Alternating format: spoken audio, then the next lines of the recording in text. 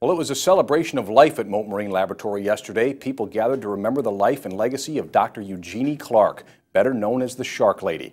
Dr. Clark was the first scientist to start Mote Marine Laboratory in 1955.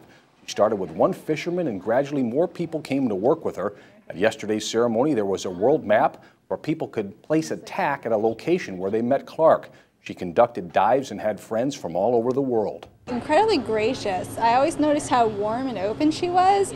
After all that she had done, she had no arrogance and just no barriers with interacting with people. The lab Clark started adopted the name Mote in the 1960s and has since gone global for its aquatic research.